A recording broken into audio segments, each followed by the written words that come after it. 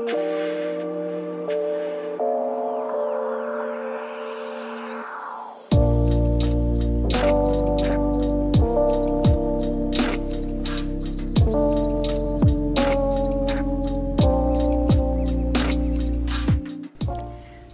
morning. So this is a new start to my little series. I'm not quite sure exactly how this is going to come out, so I want to apologize that I think these first few vlogs are going to be very random, but the main reason why I want to also do this is just to share with you random tips that I feel like are not big enough to make a tutorial video.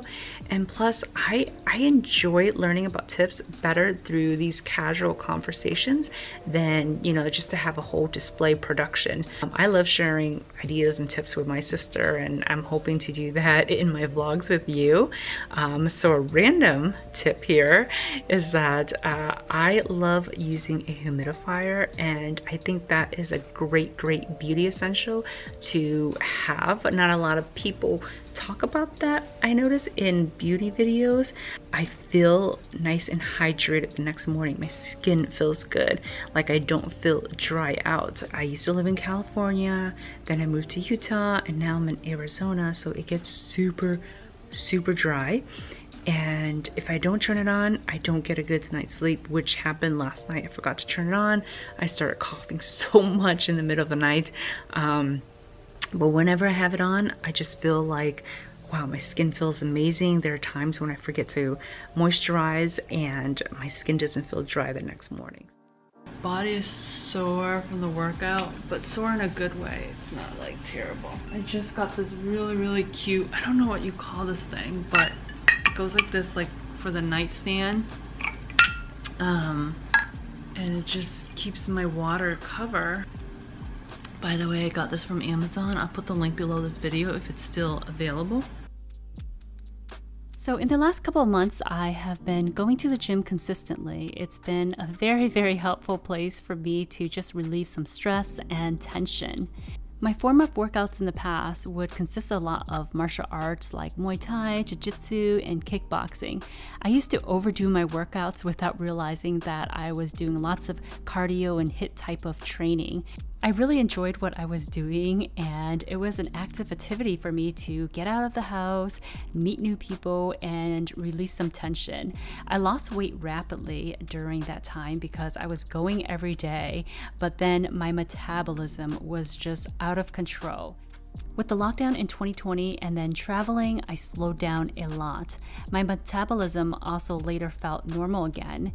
But then I also gained some unwanted weight. Now I'm slowly working on getting healthy in a more sustainable way.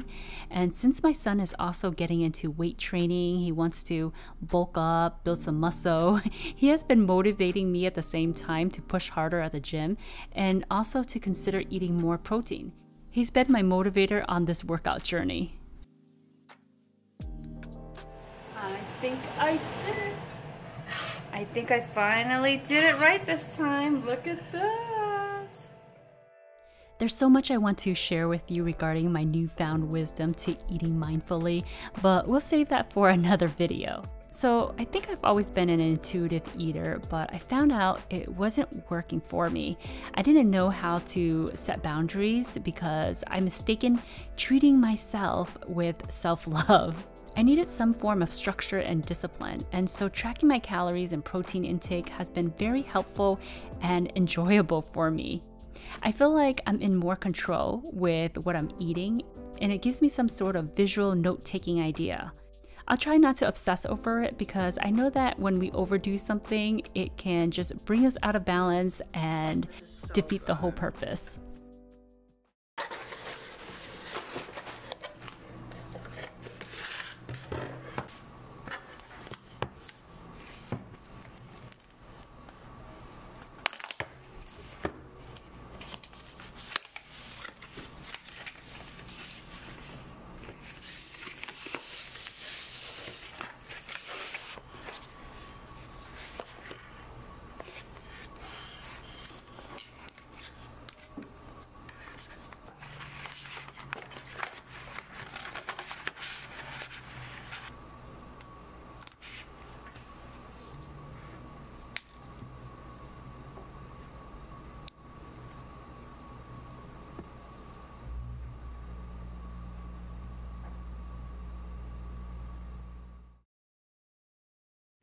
I finally gave in and got myself an Apple Watch. I was never a fan of having like a mini little phone on my wrist. I've always thought this design was too bulky for me, and it didn't relate to me then because my lifestyle was different then. Like I dressed differently, I wore dresses more often, and I didn't think that this was cute or whatever it is. So I had a Fitbit for about 2 years, and I noticed that it wasn't a gimmick purchase. I ended up really using it. And I just realized its limitation this year, and so I wanted to upgrade into something functional, something that I would really use every day. And since I've been wearing my workout clothes every day, like most of the time, most of my life now, I thought, why not invest into something that I will use, that's very functional, that's practical, and that will help me reach my goals. Since I will be turning 40 years old the end of this year, I want to make it a special one. I want to feel like my 40s is going to be a special time in my life. I want to be able to take care of myself. I want to take care of my body, and by the time I hit 40, I feel good. These past couple of years, my weight has been on a, it's been like a yo-yo, and I felt like I lost control of myself, self-control. I felt like I lost my power, and part of the time I was blaming on my relationship, I was blaming on other stuff, and really I needed to take that self-control and do this for myself. And so that's why I'm starting this series. It's to hold myself accountable and hopefully to encourage others out there that aging doesn't have to be a terrible process, that we can do it and have fun with it and enjoy it. I see people calling themselves old at 30, which is so disappointing, and it's such a terrible mindset to just carry on. And I hope that I can do this in a more nurturing way and really take care of my body.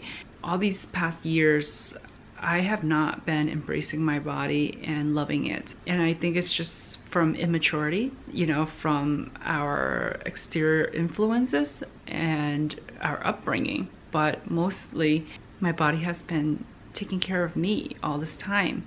And so I feel like it's time that I take care of my body and I nurture it in a more loving way.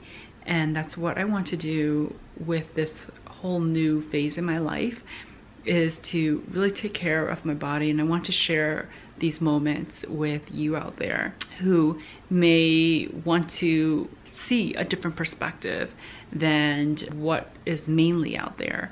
Whenever I find content that is about, showing somebody embracing who and where they are in their life, it's very empowering and very encouraging, and I love those kind of content, but we don't find much of it. And hopefully I can add a little bit of myself into that pool, and hopefully that pool will grow bigger and bigger the more people see and encourage each other.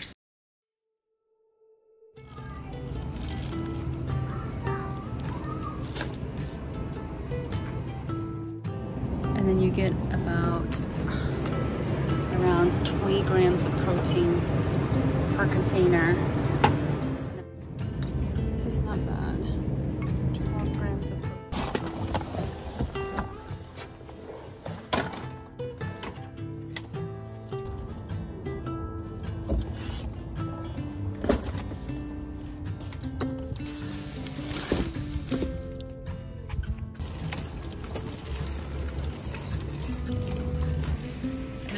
Pull it up to my fridge.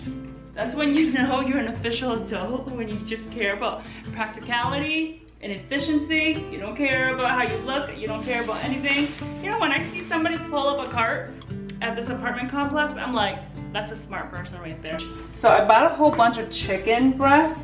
So I'm gonna cook enough for the week, and then I'm going to freeze the rest of all this chicken breast. I'm curious what you guys do with like some of your groceries. Some of the packages, I would rinse it before I put it in the fridge, and then I spray it down with a mix of half vinegar and half water. So I just spray this, And then I have a designated towel that I use to like wipe these packages.